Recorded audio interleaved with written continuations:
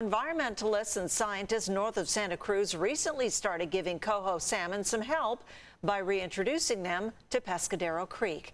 News 8's Sean Stiles shares the story in this Earth 8 report. I did a story a month ago where we released baby California halibut back into Mission Bay. Well, a very similar thing is taking place just north of Santa Cruz, where fingerling coho salmon were released back into Pescadero Creek.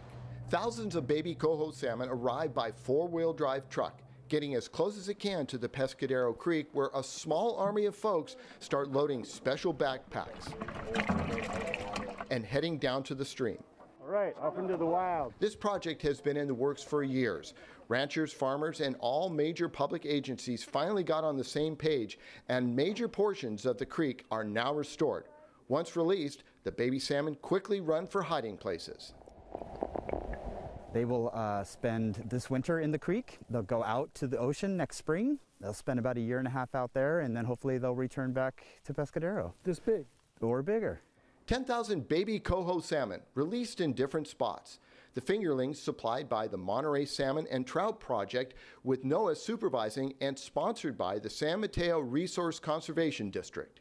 We removed a dam and did other things to ensure that fish had access to an additional 62 miles of habitat upstream. 62 miles here. Yeah. That's a lot of creek. It's a lot of creek. However, scientists here estimate that of the 10,000 baby salmons released today, only 2%, or 200, may survive and return to spawn. Lots of assaults to these fish, whether it be from timber harvest or water withdrawals or natural things like fire. You know, these watersheds have been through a lot. And while 200 salmon returning back upstream doesn't sound like much, it's a start in helping Mother Nature recover.